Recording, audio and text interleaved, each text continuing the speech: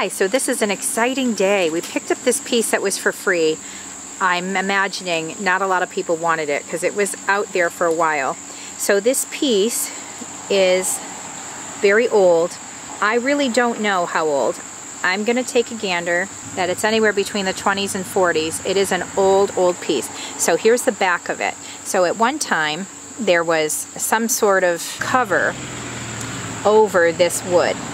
So that broke off. Excuse the traffic, folks. Sorry about that. We have this outside, and we're going to keep it outside so we can strip it. But so at one time, there was this cover that went over this wood. So this wood is going to be removed because there's some stuff going on, some oxidation going on, mold possibly. So we want to pull all of this out, and we're going to peel this off. We're going to take these quarter rounds out, and we're going to take these out. Now these strips going across we're going to keep because that helps the structure, and we're going to, when we put maybe a thicker plywood, Luan plywood on here, we usually get a thinner one. We're going to get a thicker one this time, and we're going to put this back on.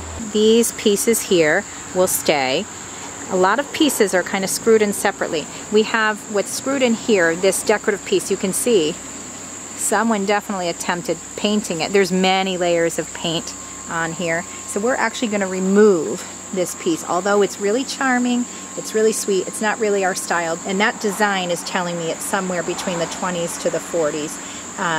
The problem is this piece doesn't really match our style, but also it's really kind of falling apart a little bit. So we're going to remove that. Then we have the shelves here. Again, many layers of paint on here. We have the thing here for the door, so when it opens, but we see this is the bottom of the shelves. And this is the top. There's a divot here for plates, which is great, but I don't think we're going to be doing that, but you see a little cracking going on. So there's definitely many layers of paint in here. I'm going to guess at least 5 layers of paint. This is old, so they've probably tried to fix this up as often as they can. What's great about this piece is the glass is intact, which is great. So we're going to try to preserve that glass as much as possible. We can't really take the panes of glass out, so we're going to have to be very cautious working around it. If for some reason it breaks, we're going to look into replacement glass, and the other thought would be to maybe do some kind of chicken wire. And we're going to leave it as shelves. I think we're going to make this a library, so we're going to put books in here because that's something I've been wanting to do for a while. So we have a couple of pieces off, like we have the insignias, which I do want to keep. I was thinking, oh, I'll mold the other side because the other side's here, and I would just somehow mold the shape of it and try to mimic it. But we discovered it was in a drawer, which is exciting. All of this needs a good strip. So all of this is going to be stripped, cleared, and then we're going to refinish as much as sand it and clean it up the best we can. We may end up bleaching the wood just to get it down. I am going to end up painting it. I don't want any of this orangey part of the wood coming through. If it comes out really spectacular with the wood, we may just stain it and keep it, but it'll be not a dark piece. So we'll see. This bottom piece, like I said, is going to be stripped and sanded. And then we have these drawers here. They did have the pieces in here. This was a piece, a chunk that's off the leg that I don't think we're going to keep. There's a quarter round piece, and here we are, the little insignia. I'm going to try to get those back on. But these legs here are really bad. They're in really bad shape. So they're really pointy, and it's a little precarious. I'm a little concerned that it could topple this piece down. And we have a chunk off here that's gone. That's what that chunk was in the drawer. And even chewed up here on the legs. So I think what we're going to do is we're going to have to actually remove these legs and put new legs on. We'll do something really cool with it. So there it is. There's the piece. It seems very daunting, I'm sure, in some ways. And there's a part of us that are thinking, what have we gotten ourselves into? But we love this thrill of the find. And we know it's going to come out so fabulous for us. We have it outside right now because we're going to do a lot of stripping with it. A lot of the citrus strip or some sort of stripper all over it, quite a few times. It may be up to 7 times, but once we get it to where we want it, and we know that's the best we can do, we're going to sand it down really good, bleach it probably, and then decide from there if we're staining it or painting it. But there it is. Let's see how it all turns out. Wish us luck, folks.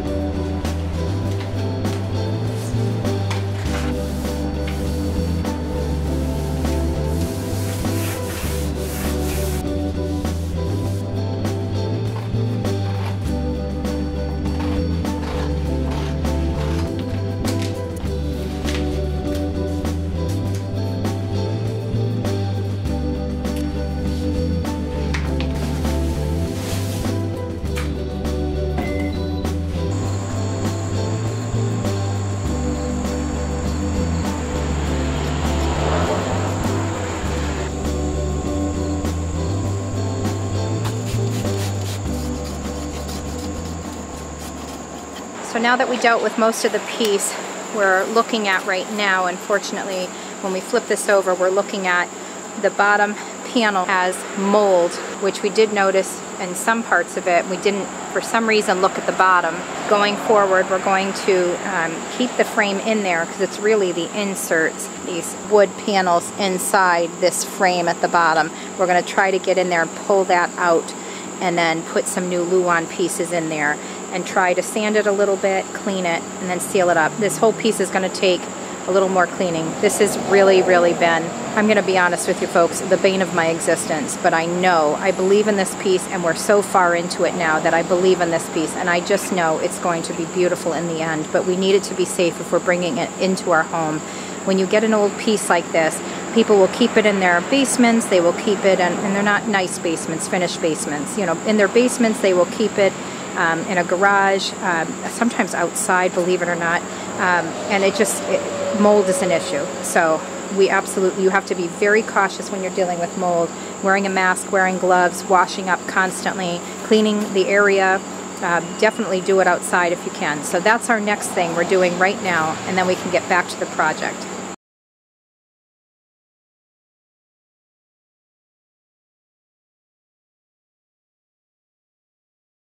So it looks way better now that we've replaced the panels and got rid of the ugly offending tiles, but also Paul has informed me, thankfully, they were just rotted, they weren't moldy. So that's exciting because I was nervous about us handling the mold even outside, but always work outside if you can, folks. So we are now going to cut these legs. I'm not going to paint or stain the bottom. There's no need for it. No one really sees it. But we are going to cut off these legs and put on some new legs to kind of modernize this piece, but also it just needs too much repair, and we have to match. Yeah, those front legs, definitely, the feet were broken off. They No were. way to save them, I think. That's true. So, and the back legs, we couldn't really match it totally. And honestly, the bottom of these back legs are a little chewed up too. So we want to modernize it too. So we're going with we didn't know if we wanted gold. Paul was not a fan of the gold, even though I am. But we are going to go with the black feet. But the thing is with the legs, the thing with this is they are shorter. So this whole piece is going to be a little bit shorter. It's about 14 inches now, and it's almost 7 inches. It's about 6.9 inches of the new legs, but I think it's going to be great, even despite that it's a little bit smaller. We were thinking originally to build it up a little bit, but it would have affected the integrity of the piece, and it would have looked strange seeing this box at the bottom. There's no way to make it look nice, so we decided to just have it a little bit shorter.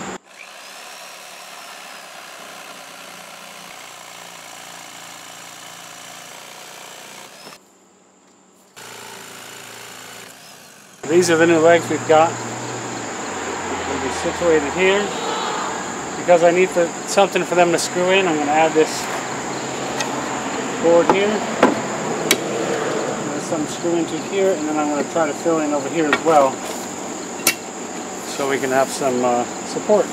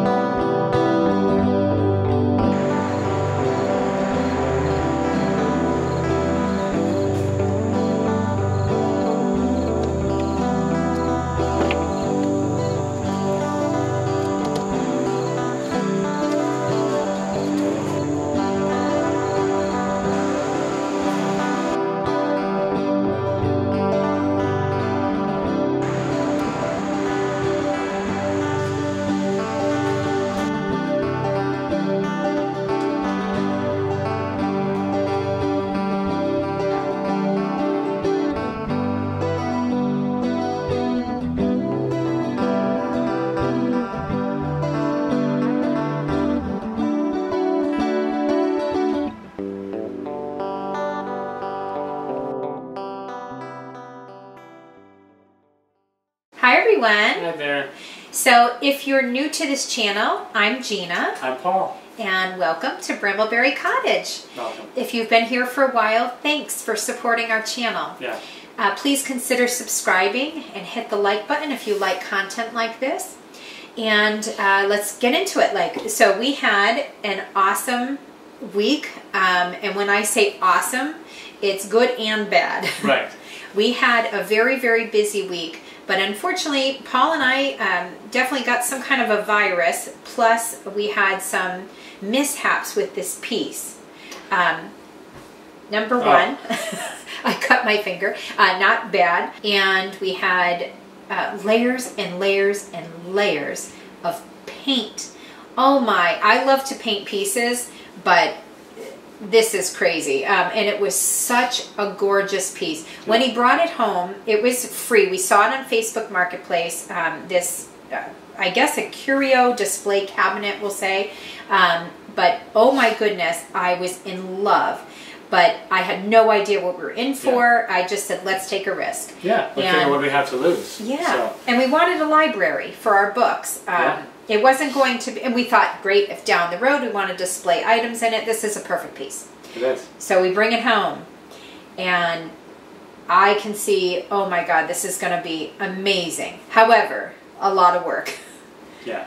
And stripping the paint, there was some, as you see, the back panels and even the bottom panels were rotting out, had to be replaced. But I had the Luan on hand to replace all those things.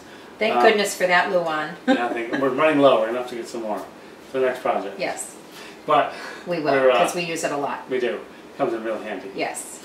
But as you can see, we went through the work, got through it, and it looks beautiful. I think it came out great. It does. So after we used well, Paul did this ucky part, was the stripper, the paint stripper. Yeah. And oh my gosh, I don't know how many times you had done that. Too many. Too many, yeah. It's So never a fun thing. No, so highly recommend a great paint stripper, and then a good scraper, a wire brush, definitely that, and some kind of plastic to put down on the ground, and absolutely 100%, especially when it's an old piece and you don't know anything about it, and it's possible that it might have lead paint, possible mold and rotting and whatnot. You want to do the piece outside. So also in the nice weather, and you want to do that in the nice weather, but in the nice weather, if you can still have your hose hooked up, it's good to rinse things down. Not only the piece itself, but after you're done working in the area, scoop up everything you can and clean it off, because you just never know with chemicals and all kinds of things. And there's animals out there, and you have, you know, cars and things around. You don't want to ruin that. Yeah. So those are my tips on that. But also sanding. You're going to go through a lot of sanding discs, but having a really good, strong power sander, which we do. We have a really good one. But doing that a lot. And then from there, you get to enjoy the piece. You dust it off and you start seeing it come alive, and the magic happens. And in this case, we wanted to get rid of that orange, so we kind of whitewashed with just watered down white paint. It's kind of equal parts, but it's a little more water sometimes, because I just wanted to get that orange off. And then a little bit of stain, like a dark stain, that dark walnut that we love. Yeah. And then we ordered from Amazon these beautiful glass knobs. And I put the link at the bottom for those. The glass knobs and the legs. The legs. The legs on the piece had a lot of potential. I could have tried to repair them, but the feet of both the front legs, I don't know if you saw in the pictures, but they were all chewed up. There was no saving them. There weren't. And there was chunks of the front legs off in the back, and it was just really hard. So we thought, what if we change this up? So it shortened it a little bit, but not too much, and I loved it. Yeah, I love it. Yeah. So it's a great piece. In our office, and we're absolutely pleased with it. That was it for this week. We had a lot of fun, but we had this one project. Just, you know, always make time for projects like this, especially when it's an old piece. But this project took days. Oh, yeah, it sure did. We finally finished. Yeah, and we had other things going on too, so it was a busy week. And we were both under the weather, so that definitely was kind of in between all that. But it's that season. It is. Very happy with how it came out. You have a great eye.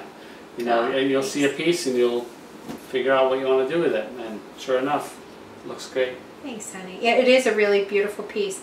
And if you're noticing this cute little guy behind us, isn't he adorable? We went to Dollar Tree today, which, by the way, the backing on that piece was contact paper, that was sticky contact paper that we had a great design. We originally wanted a different one and they didn't have enough of the panels, so we went with this, and I'm so glad we did. We found a really cool backing for that, and then this guy was like, please take me home. I mean, look at him. He's adorable. He's $5 at Dollar Tree, and he's the squishiest, softest, cute, comfy little pillow. But anyway, I had to get him.